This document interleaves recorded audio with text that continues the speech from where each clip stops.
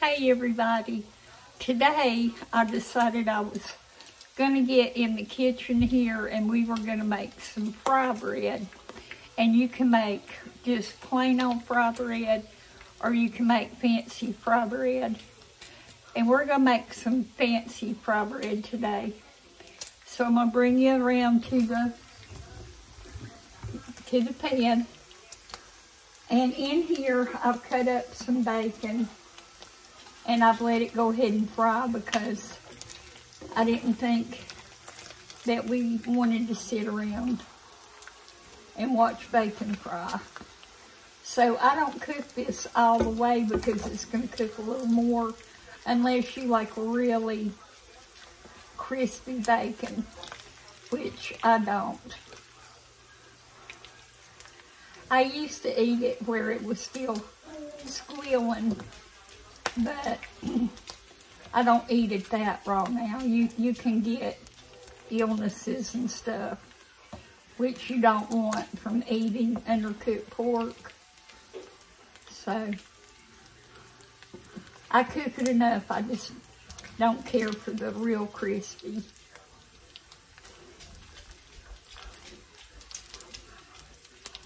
So, let me get these last little bit out.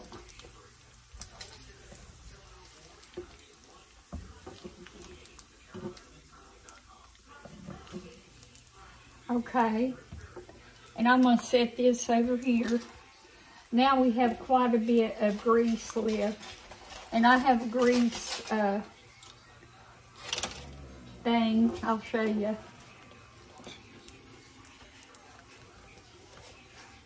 Right here that I put grease in.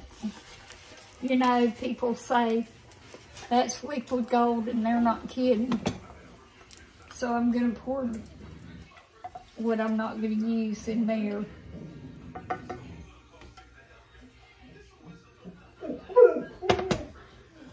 Now, let's get started on our fry bread. I have a bowl. I think I better set this off the burner. There was a little bit of grease on it, and it's not, it shouldn't be smoking. Anyway, get you some flour. I'm going to use about a cup's worth of flour. If you like thick, after you look this, you may have never had it. But if you like thick, Randy, Kaylin, you got to do something with the dog. If you like, I'm sorry. If you like thick bread, after you see this, whatever you think. If you think you'd like it thicker, make more of this dough. Or thinner, just make it thin. But you just take some self-rising flour and some water. You could use milk, but I don't think milk is as good as water is. And you just stir that up. And you make about the thickness of pudding, maybe.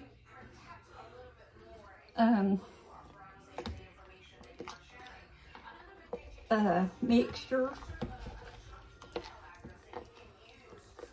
And you don't want to beat it to death if it's got lumps in it, that's okay.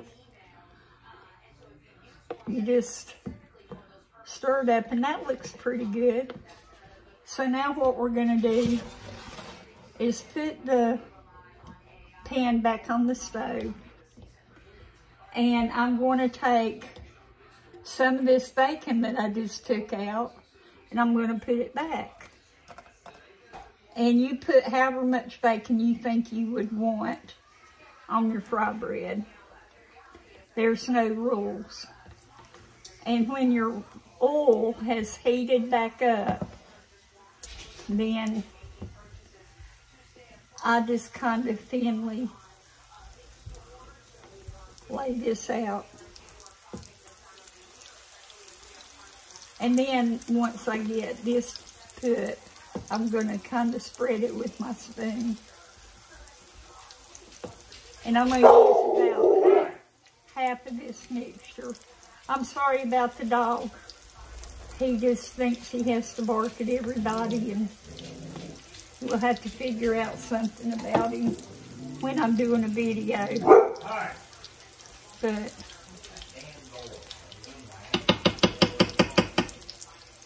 just thin that out. Sometimes the fry bread is a little bit hard to brown. Depends on your pan and your heat and all that. So,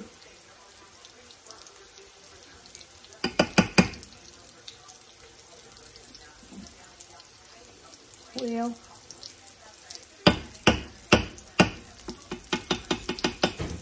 okay. Now I want to see if it's getting brown.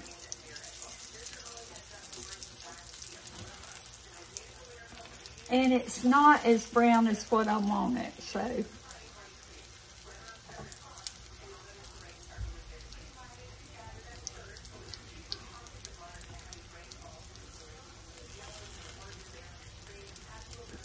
You will not believe how good this is.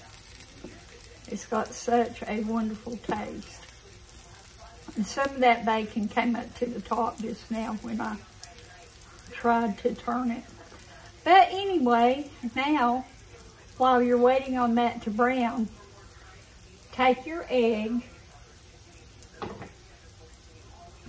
and crack it. I should have had a fork to kind of break it up, but that's okay. But you put your egg on top of there. And that will let it be cooking some. And you want to break your yolk.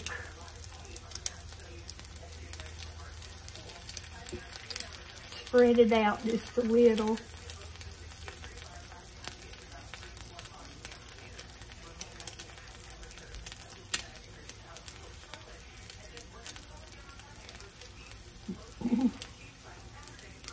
And you just keep letting it go until your one side is as brown as you want it. Try to make sure and get it before it starts burning, because that's not good. And I hope I can get this turned. I got half of it turned. That's okay. It just, you know what this means? It means that you only have to chew twice as half as much,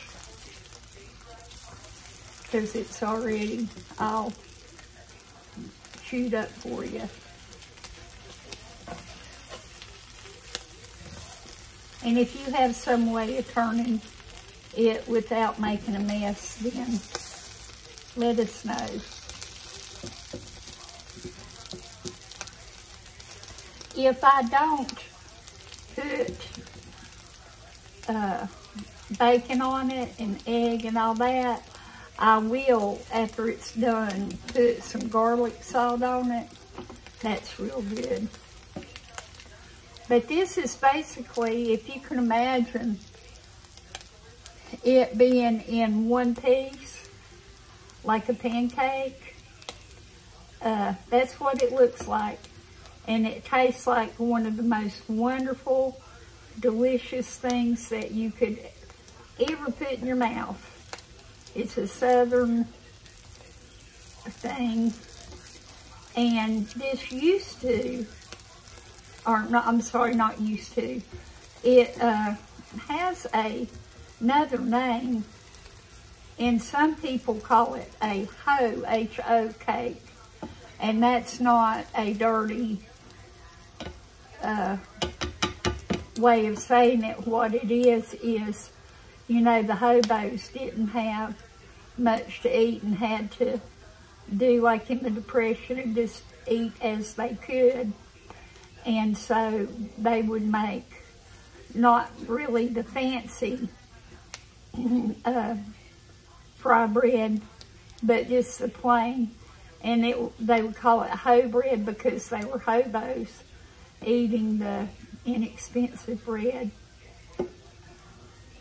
So I'm gonna give it a taste here. I'm gonna let this piece cool off a little bit.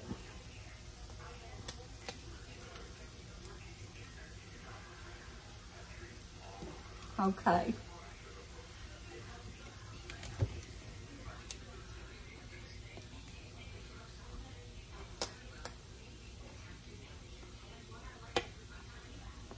Oh my goodness. That is so good. I love that bacon flavor in it.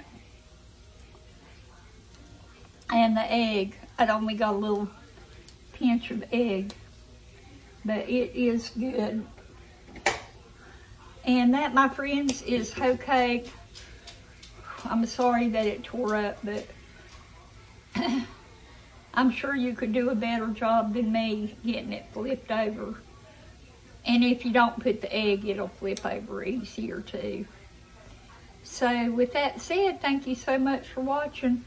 This is Scar, S-C-A-R.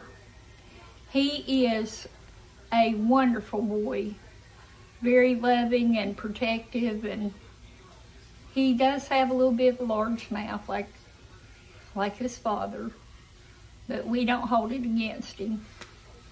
So anyway, have a great evening, and I hope to see you tomorrow. Bye-bye.